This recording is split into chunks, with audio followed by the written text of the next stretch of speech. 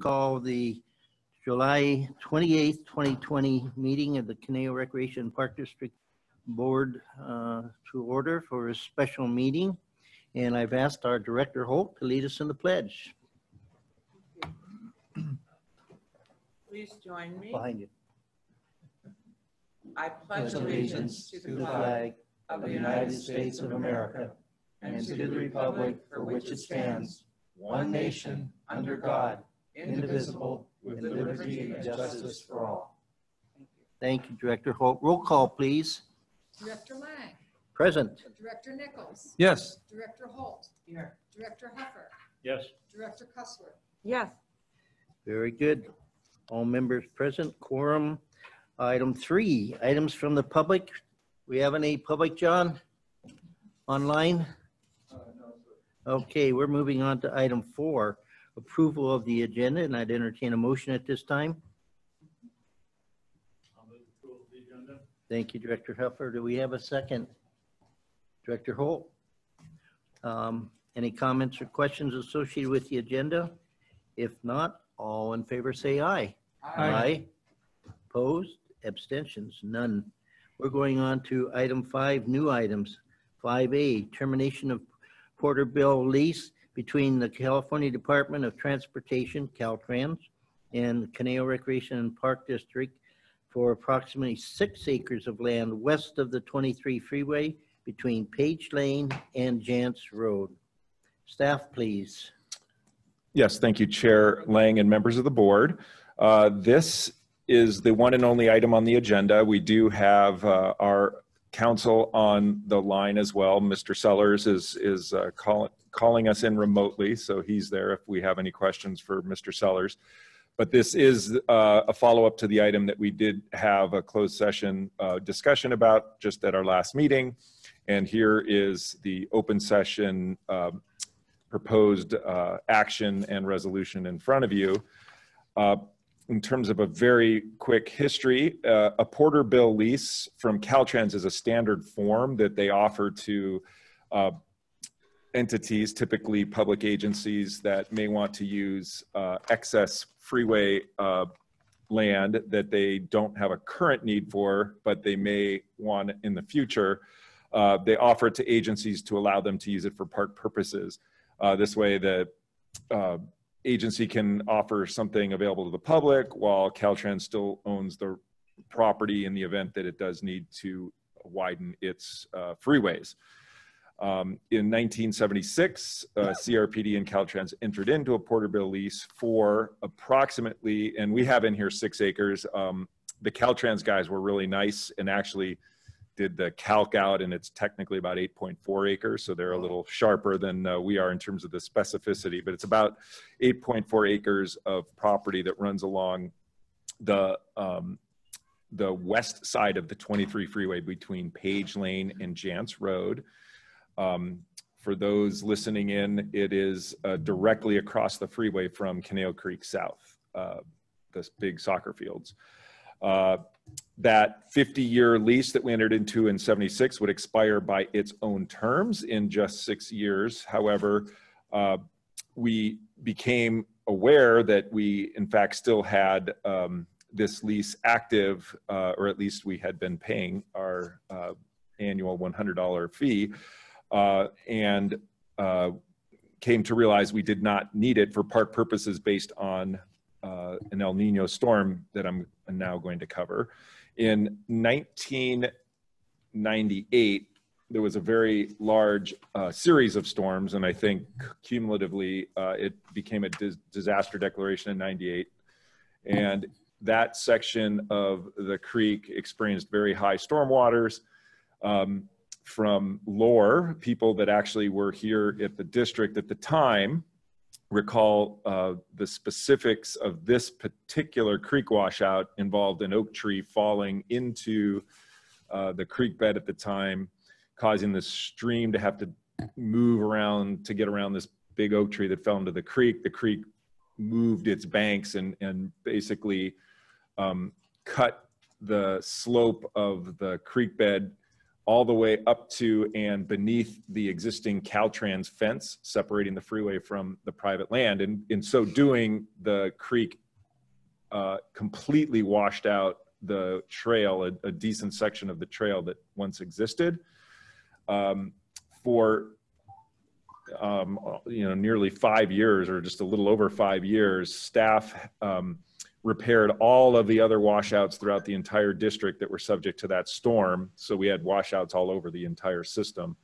That one remained, and it just so happened at the time that FEMA was saying, come on, CRPD, let's close out all this open stuff. We got this one trail thing you haven't dealt with. The district had started working at Canal Creek South to do the soccer fields and baseball field. What happened then was the Cal OES, CRPD, and FEMA agreed that the trail on the west side of the 23 freeway through this Caltrans property could be relocated because it would essentially serve the same intent and run along the east side of the 23 freeway through the Canal Creek South property. With that, CRPD was able to move the trail and close out our FEMA and Cal State OES claims and complete the trail. So those of the public that are familiar with the trail, it is basically the dirt path that runs right alongside the city's bikeway that got constructed from underneath the 23 freeway and Page all the way up to the library through Canal Creek South. So with that and the intent to no longer have the park needed, there's really not a purpose for us to continue to hold on to the property. Now, being a good fellow public agency and returning the property to Caltrans, we do plan to have the trash cleaned up and, pick up all the debris and litter that has accumulated there over the years. Looking closely at the parcel maps, we will also reach out to the Watershed Protection District, Caltrans itself, as well as the temple. And because each of those property owners does have some accumulation of debris and trash on their property along this creek stretch. And when that is completed, our intent, and repairing the holes in the fence, that's actually on us as well. We'll return the property to Caltrans and provide notice of termination, and then it will, the lease will terminate, and then Caltrans would have its property to do with what it would like to do. So with that, staff's recommendation is that the board approve the resolution, determining that the property subject to this Porterville lease agreement is no longer used or needed for park purposes, that we've replaced the trail on the other side of the 23 freeway, and that we remove the litter and prior to returning it to Caltrans. With that, I'm available for questions. Thank you, Mr. General Manager. Are there any questions by Director Holt?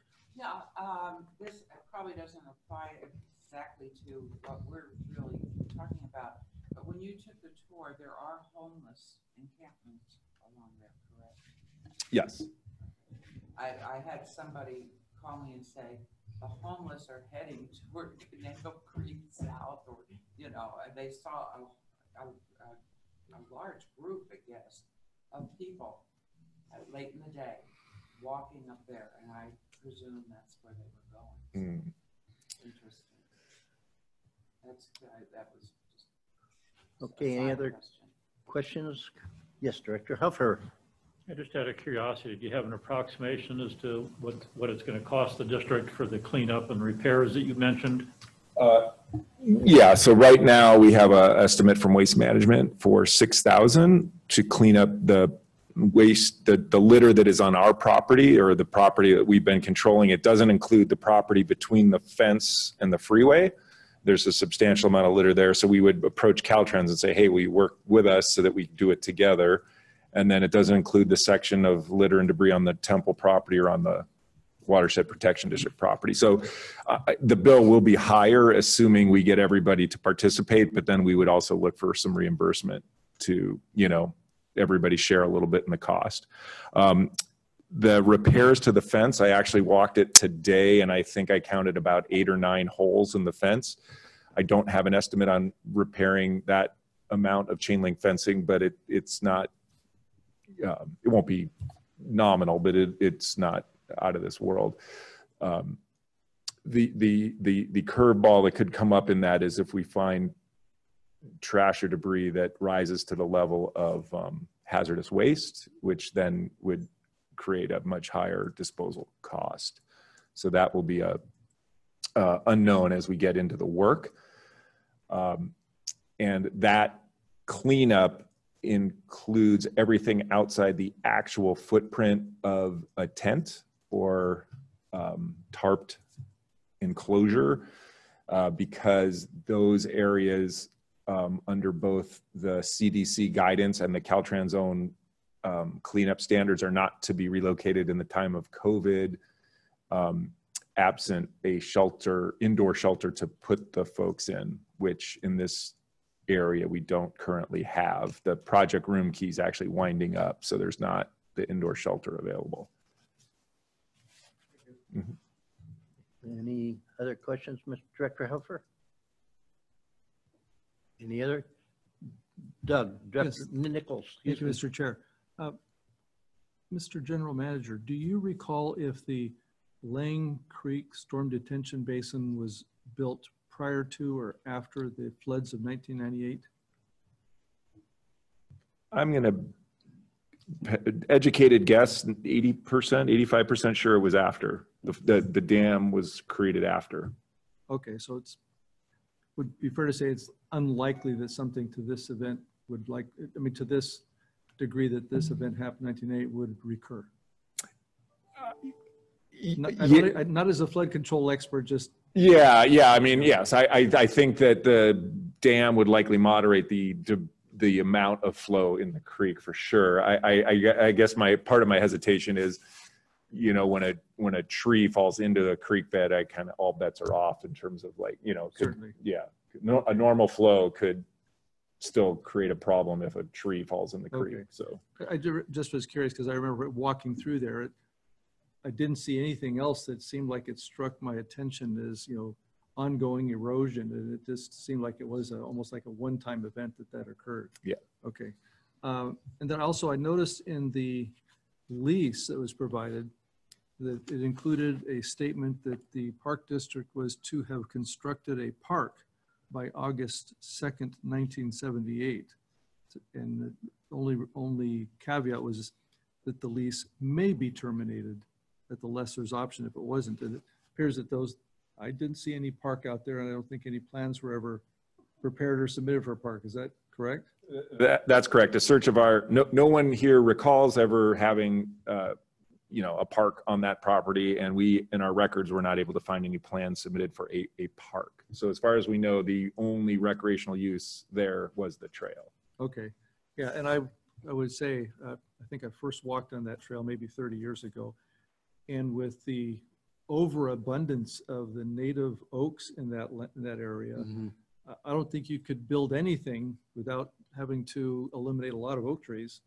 And I think it'd probably just best be left as a nice riparian oak woodland preservative open space. And that's about all that would be best for that area. So yeah, I don't think we need to be building a park there, and a trail at most.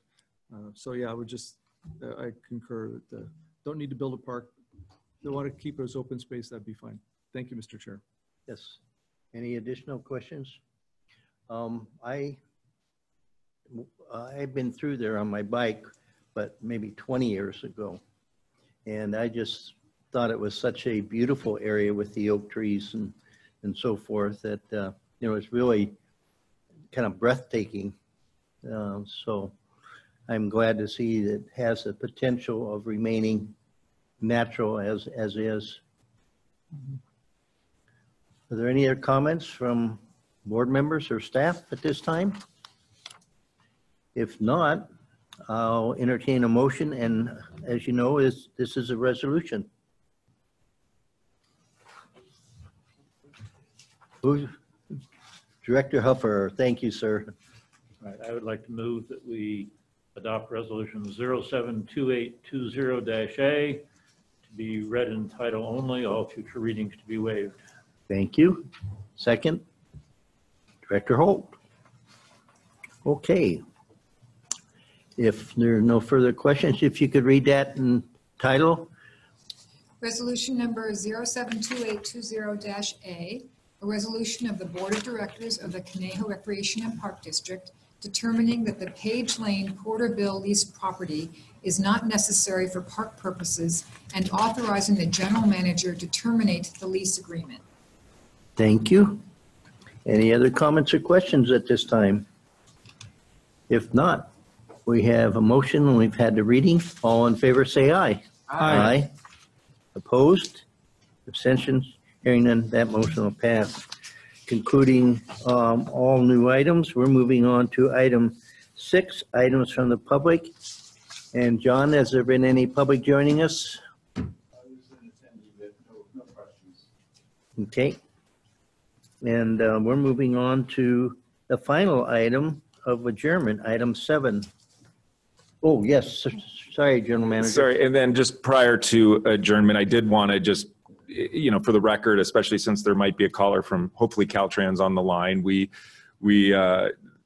appreciate Caltrans's professionalism and communication with us to date on this issue. Staff has been sharing the information as we've moved along, and our intent is to reach out to Caltrans and the surrounding property owners to try to coordinate something all together before we do the handoff. So just a shout out and a thanks to Caltrans as we get ready to transition this property back to them. Very good. And I had this thought, but I forgot to ask the question. Approximately how long would the cleanup require? Just a few days. A few days? It's right now, it's going to be more of a coordination and scheduling of the waste management contractor. And then if we can pull in other agencies, how much they want to do, maybe force labor or whether they just want to write a check kind of a thing. So we have no intention of our staff being involved in the cleanup. More like in a coordinating role. Okay. Yes, any other comments or questions? All right, now this meeting is adjourned. Thank you. Thanks, everybody. Yeah. That was quick. Yeah.